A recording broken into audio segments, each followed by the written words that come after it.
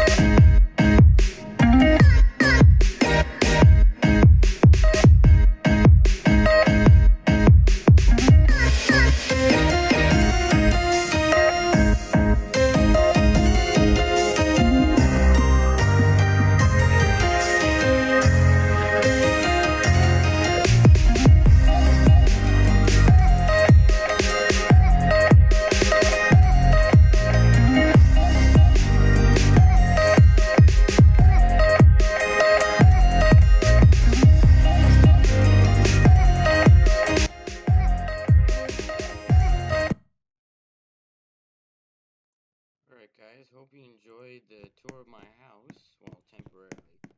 I might change over. Well, maybe I'll change the location. I don't know yet because of the lighting situation.